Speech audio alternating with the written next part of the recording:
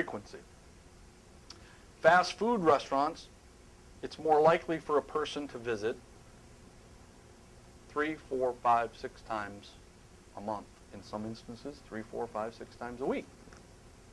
But the reality is fast food has more frequency of their customer base. Fine dining, at the other end of the scale, less frequency.